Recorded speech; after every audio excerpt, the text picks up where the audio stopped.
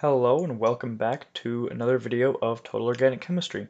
In this video we're going to be taking a look at more stereochemistry topics, this time a discussion on absolute configuration in chiral molecules and how to determine it.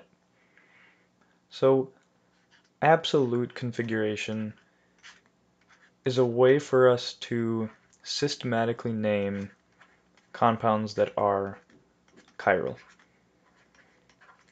So just like we have our rules for naming alkanes or other compounds, we also have rules for naming those same compounds if they happen to contain stereocenters. So systematic nomenclature for chiral molecules.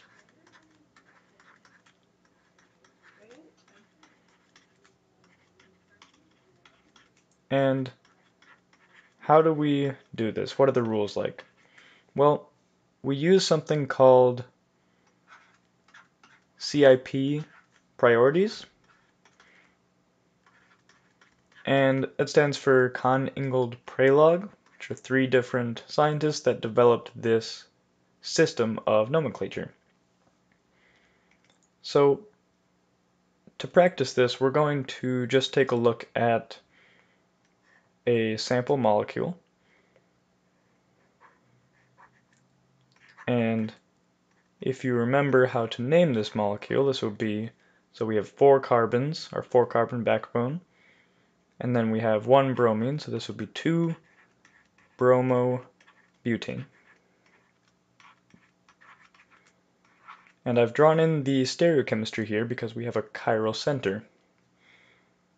And how did I know that? Well, we have 4 different substituents here. Here's one substituent. We have a different substituent here. We have bromine as the 3rd substituent, and hydrogen is the 4th. And because all 4 substituents are distinct, that means that this carbon is indeed a stereocenter. And if you need more review on how to determine that, or if you need an introduction to chirality or enantiomers, please feel free to subscribe to my channel and take a look at those previous videos that I've uploaded. So what are the rules for our absolute configuration? Well, first, atomic number takes priority.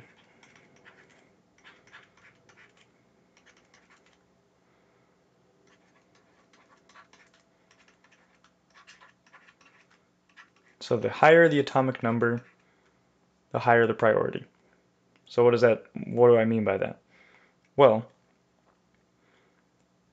what we do is we take a look at our stereocenter, so that's our carbon right there, and let's draw the substituents in a little bit more explicitly. We have CH2, CH3 there. We have a methyl group, CH3 right here. We have a hydrogen and a bromine.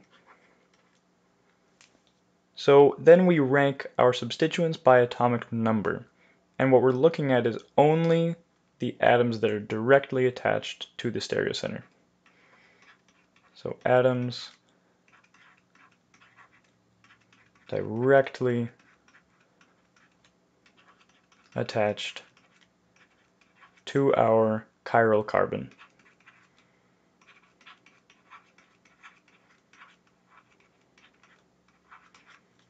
So what are we going to do? So bromine is going to be the highest, right? It has a very high atomic number.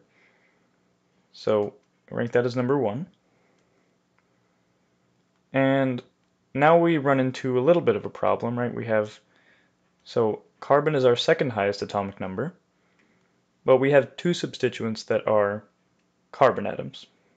So we'll come back to that in a second. And then hydrogen is the least. It has an atomic number of 1, so it's going to be our lowest priority. Okay, great. So how do we differentiate between those 2 carbon substituents? Well, now we repeat. For any ties, so if there's any atoms that have the same atomic number, we keep going along that chain until we find a point of difference.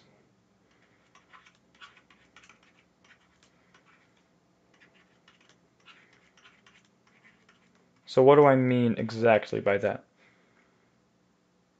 Well, let's take a look at our stereocenter again. So bromine,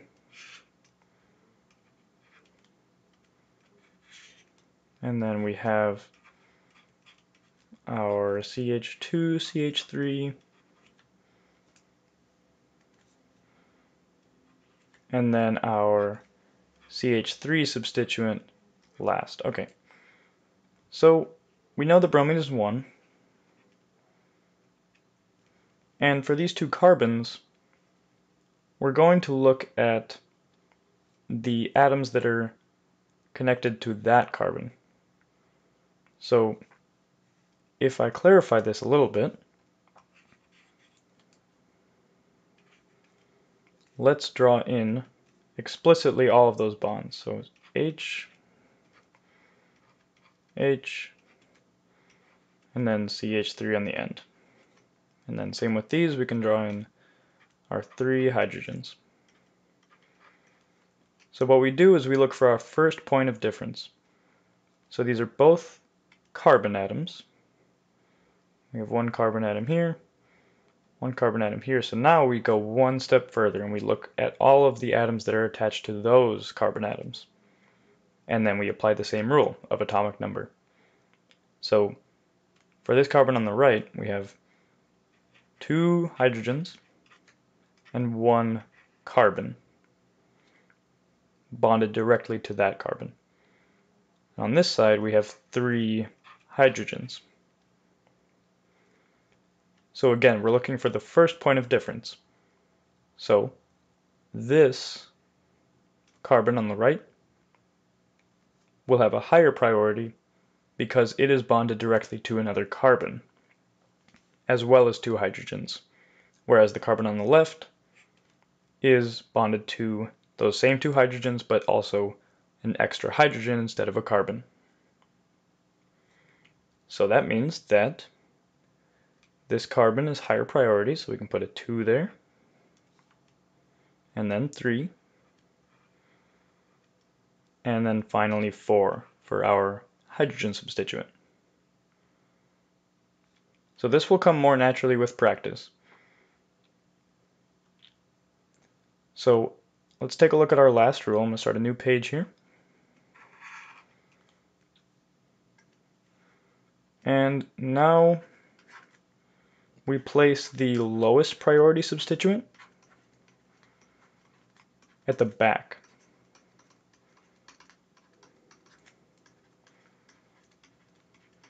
So what I mean is we kind of rotate the molecule and try to get it so that we can observe it with the lowest substituent pointing into the page.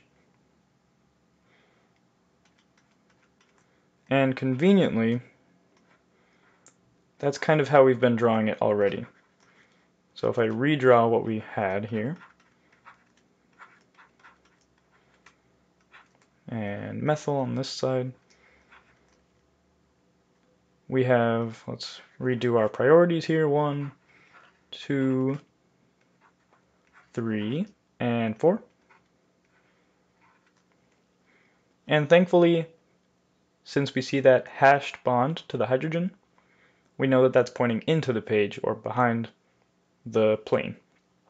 So because hydrogen is our lowest priority substituent, we place the number 4 on that hydrogen, then that's good. We don't have to do any rotation or anything, but we will see how to do that in a little bit later in this video. So we have our hydrogen placed into the plane behind the other substituents. Now we look at how the other substituents, so numbers 1, 2, and 3, how are those arranged? So if you look at 1, 2, 3, you kind of follow the pattern. So 1 to 2 to 3, if that's clockwise,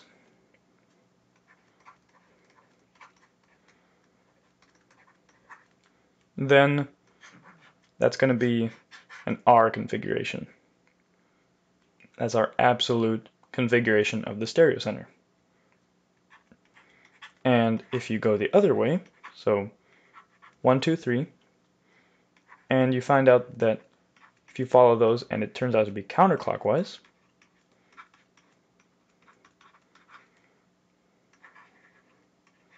then that will be an S configuration. And those come from the Latin words for right and left, rectus and sinister. So if we go back to our 2-bromobutane, we find, so our hydrogen is placed at the rear, and we find out that if we follow 1 to 2 to 3, it is clockwise. So clockwise, remember, now is our R stereochemistry. So to name that compound, we have 2-bromobutane,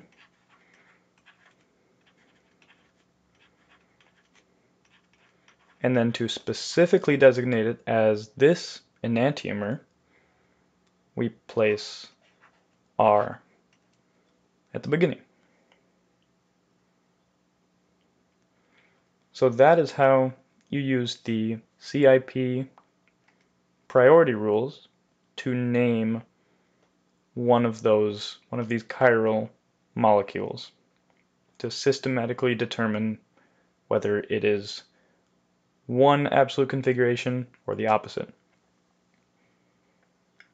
So some brief notes.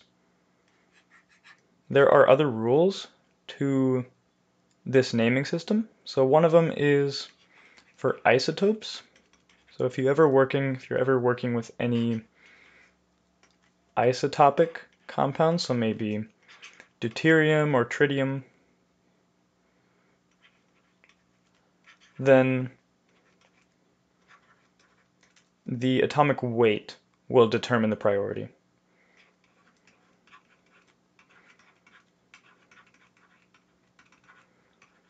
So what I mean by that is, say if we have hydrogen, so just one proton, and then maybe we have deuterium,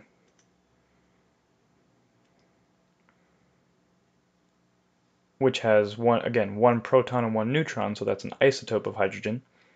They both have the same atomic number of 1, but deuterium will be a higher priority than hydrogen, if you ever have to compare them directly. The last rule that I'll talk about is for double and triple bonds. You duplicate the atoms.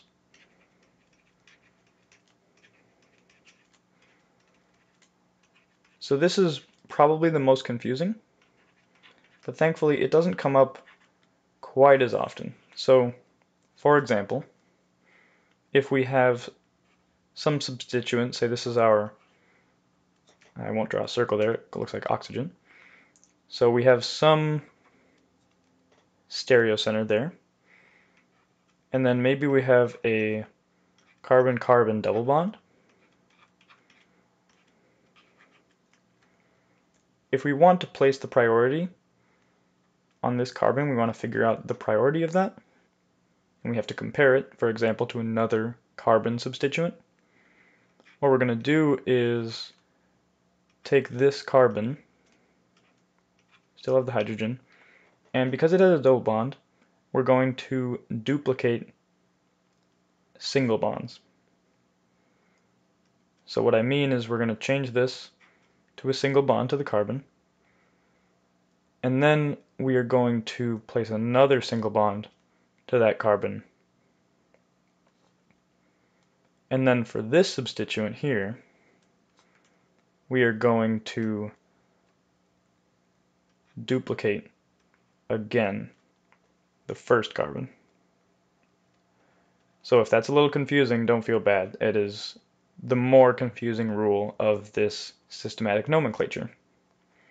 But we're going to do another example where we utilize this rule, so we'll see if that helps a little bit.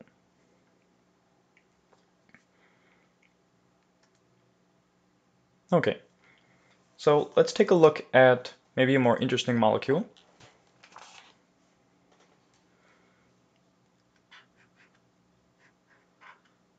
And this one contains several functional groups. Again, I don't expect you to know what any of those do specifically, as we will study these and learn about these in later videos.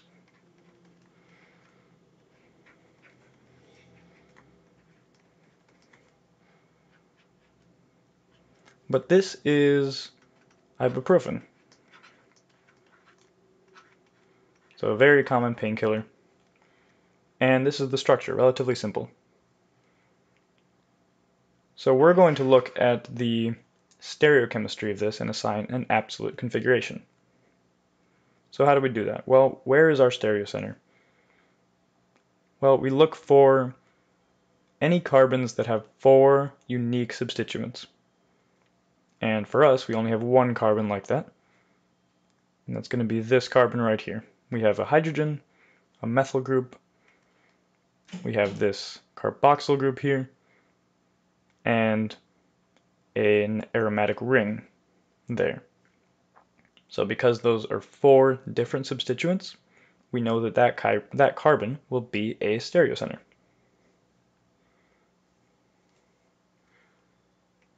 So let's take a look at it a little bit closer. So we have our carbon, hydrogen, methyl group, and then I'll draw this out. I'll draw the carbon explicitly. And then I'm just going to draw the first couple carbons of this ring. I won't draw the entire rest of the molecule. So this will be carbon, carbon, and then double bond there. And we'll just draw a squiggly line here to show that there's more of the compound, but we're not concerned with it right now. So let's assign our priorities. Well, we know that, so we have all 3 of these carbon substituents. So those are going to be tied at first. So let's just write 1, 1, and 1. And then hydrogen, so lower priority, has a lowest atomic number. So that's going to be 2. Now we need to do our sort of tiebreaker rules. So how do we do that? Well, just like we did last time, let's draw this out. And let's draw all of our atoms in explicitly this time.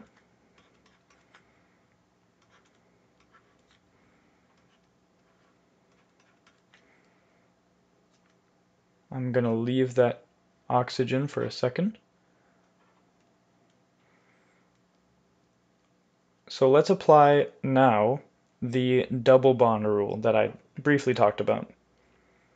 So for this carbon with the double bond to the oxygen, we need to change that to a single bond. Then we add another single bond to the oxygen. So double bonds convert to sort of duplicated single bonds. And then we take our carbon and, quote, bond that to the oxygen. So remember, none of these atoms are really here, but it's a useful thing to do. It's a formalism again that shows us just how to name them systematically. We're not breaking any bonds or anything like that. We're just kind of drawing things in to make it easier to name. And then let's apply the same rule to the carbon over here. So we have this same single bond to carbon. And for the double bond, we change it to a single bond, add another single bond to the carbon, and then bond that second carbon to a first carbon. So to this, whatever that atom will be is going to be the same as this one. So again, I know that that's confusing, but thankfully it doesn't come up too often, and again, it will come with practice. So let's get back to our priorities.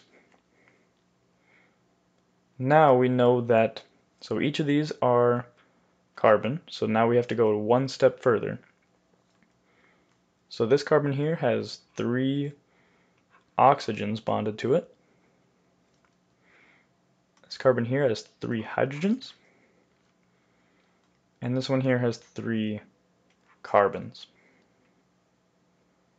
So we look at our first point of difference is going to be 1 oxygen atom, hydrogen, and a carbon. The oxygen has the highest atomic number, so it's going to be the highest priority. Carbon has the second highest atomic number, so it'll be number 2. And hydrogen has the lowest, so it will be 3. And then we take one step back. We already figured out that this hydrogen substituent is going to be the lowest priority, since it's directly bonded to our stereocenter. So that was a lot, but now we have all of our priorities for each of these substituents. Now we have to apply our last rule, is to place that lowest priority substituent in the rear of the plane, so behind us, or behind the paper rather. So right now, our lowest priority substituent is the hydrogen, and it is pointing towards us with that wedged, bolded bond. So we need to kind of rotate our molecule around that sort of vertical plane, or vertical axis, so that we can get something like this. So imagine just turning this around.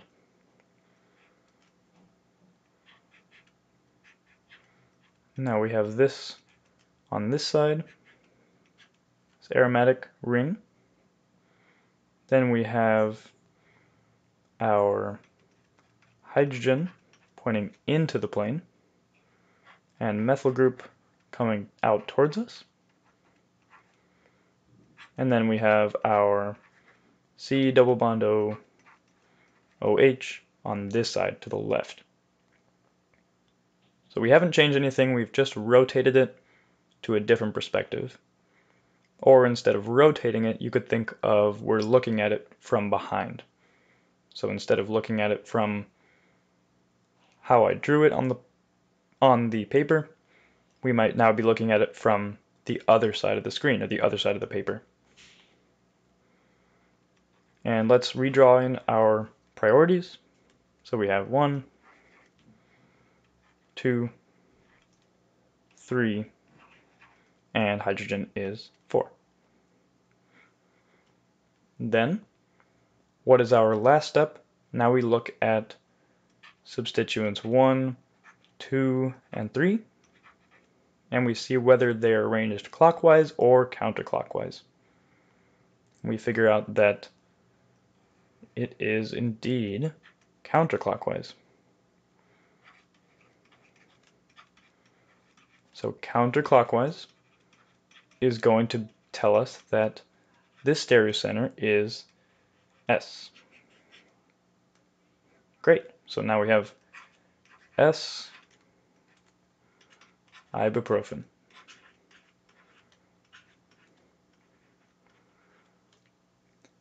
Which is interesting because the S enantiomer of ibuprofen is actually the active enantiomer. So S ibuprofen, arranged in this configuration, is the compound that actually does the job of ibuprofen. It does the pain killing. Whereas if you had the other enantiomer, R ibuprofen, it is actually inactive physiologically. So it would not do anything in your body. So maybe that is an interesting application of chirality, or absolute configuration in these compounds with stereocenters. And that is all I wanted to talk about for this video. The next video we'll be taking a look at compounds with multiple stereocenters and how to represent those. So thank you again for tuning in to Total Organic Chemistry. Like I said before, please feel free to like and subscribe to my channel. And also please consider donating to my Patreon page. It really helps me to continue creating content for you. Thank you.